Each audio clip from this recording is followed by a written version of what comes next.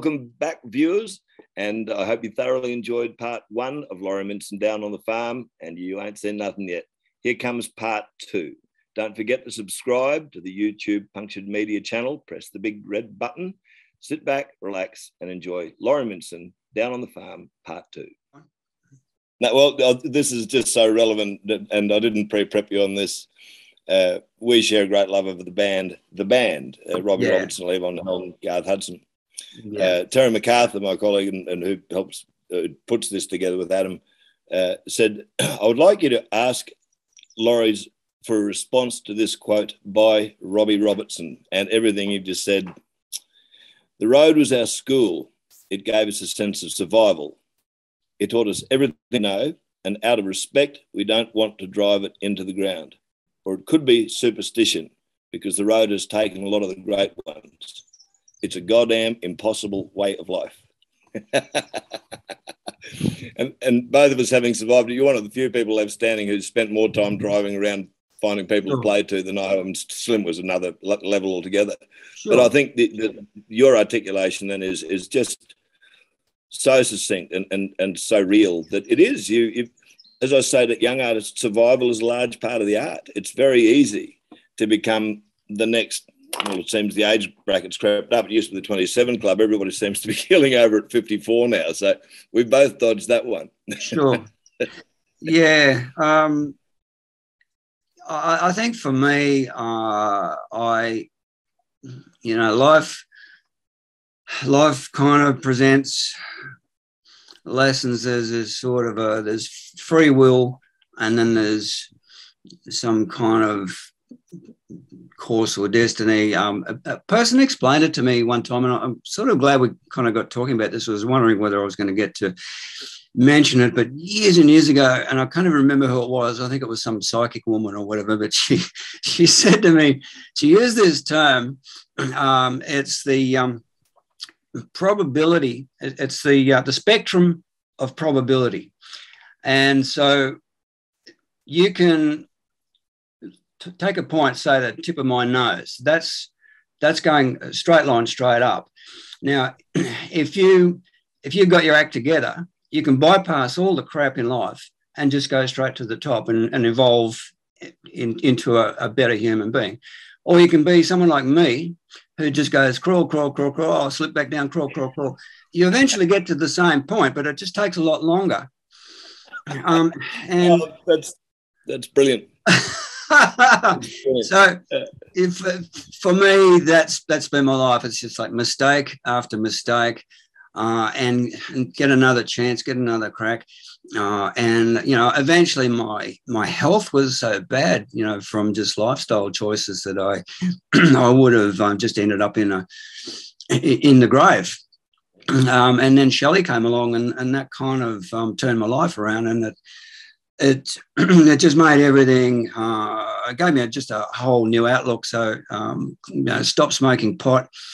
I hardly drink. I might have a beer here and there, but I'm just sort of coffee's about, the extent of it. But it's just added years to my lifespan. And it's gotten back to what you were saying. It was like, well, I still play music, and that's what I've always wanted to do. Yeah. And I still like to party and have fun. I figured out how to enjoy myself without being completely ripped. And, life is good, but, I'm grateful to have been given that second chance to be able to really turn all that around, because some people will never get there. They die before they realise, actually, like you're saying with those guys in the band, so many of them are dead from, heroin overdoses and different things. And it's just so sad that the lifestyle on the road takes some of these good people down. And sometimes all it needs is someone to reach out and go, hey, you need a little bit of looking after, and it turns it around. All summed up by Aaron Neville, Robin Neville, who is an amazing guitar player and singer and had those two big hits, Want to Be Just Like You and Sailor V. And just completely incidentally, all the stuff you've been talking about, he and I became friends through circumstance in an inaugural Gold Coast indie. Clicked and have been friends ever since. But he was working with Aaron Neville from the Neville Brothers. Yeah. And the quote that came from that, and Aaron's had a very colourful life, it's what I was and where I've been that makes me who I am.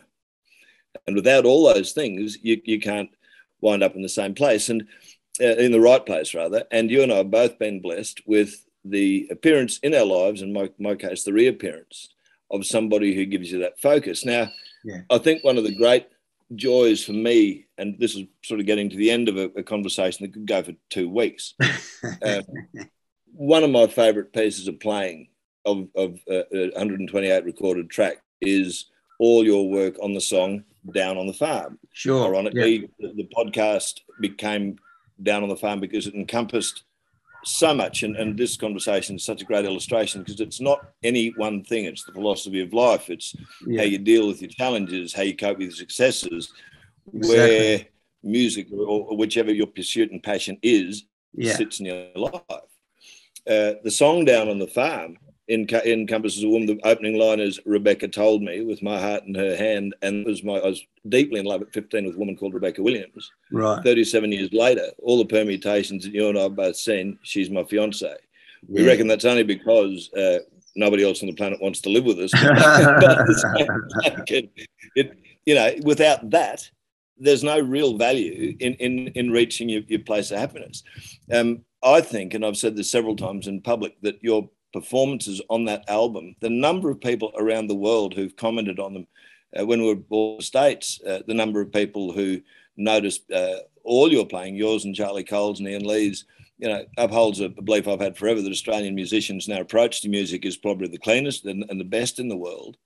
But I think you don't really get to the stage of wondering what you leave behind until you've been through enough crisis to realise you're pretty lucky to be there. So and you pointed out just before we went to air, directly over your right shoulder is the guitar that played all the slide parts on that song Down on the Farm, and the harmonica parts that go with it. And it's something that we both have, that you look back at and go, look, if we keel over tomorrow, someone down the track, some really cool 18-year-old who's messing around with slide is going to pick that up and say, I want to play like that, or that's a hugely influential thing. I find it very much with Brian, my oldest son, who you know well. I wasn't watching when we were on the road that he was growing up with the finest musicians in Australia. Sure. And nowadays he'll play stuff that makes me turn around and go, where the hell did you learn that? But then you realise he was at it from the bassinet. So that's the last question I have for you. And I just want to close that thing by a huge acknowledgement to Shelley, your beautiful wife, who your life since meeting her, it's just been great. You've been happy every time I've seen you. She's the most stunning girl in the world. And I believe you're producing, she's taking the leap from rockabilly to country, and there's an album on the way. We're kind of it's coming together. I'm sort of getting the really good quality songs.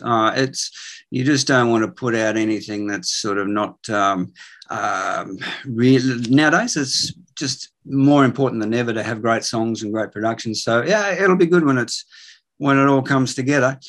I just wanted to say, James, here, this is for you. I just had this little harp line around here since we're talking about Down on the Farm. When we put that, I'm slightly going left here, but when we put all that music together, kind of what you were just saying before, it's like those influences, and with Briar, you grow up with different stuff. One of my favourite bands when I was growing up was a band called the Ozark Mountain Daredevils, and you don't really hear their music that much anymore. But Steve Cash was the harmonica player in that band, and his specialty was those rhythmic riffs, And so when we did that, I think I had that kind of going around in my head and kind of put that.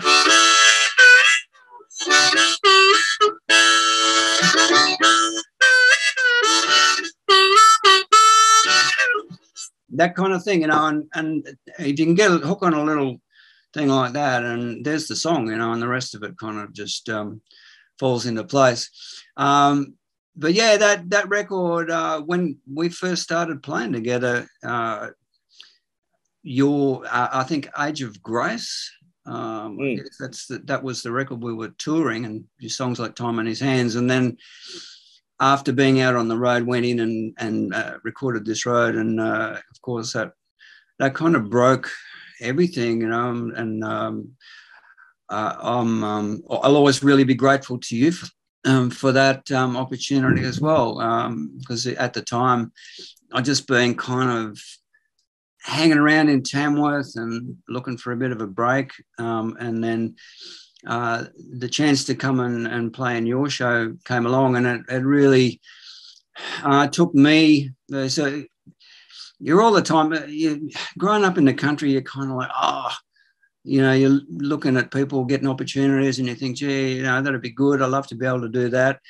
If I lived in America, you know, all those sorts of things. But here I am in a country town. And so when an opportunity comes along and you get some success, to me, it's something I'll always be really grateful for. And that call, one more thing. I still remember when our first rehearsal, you had this idea that for me, I was some kind of, I think you said, I thought you were a bit going to be like Lindsay Butler, some kind of straight country dude, you know. And I thought, this guy's just won a talent quest and he knows nothing, you know. And so that's how we started. And funnily enough, 30 years down the track, here we are. Question, I'm going to leave our viewers with a few images that one is you at Kingsmith in northwestern Tasmania with a room full of people. It was hot, hanging from your knees from the rafters of that place. You were fully clothed at that one. The other one was being not fully clothed at the church in Bendigo.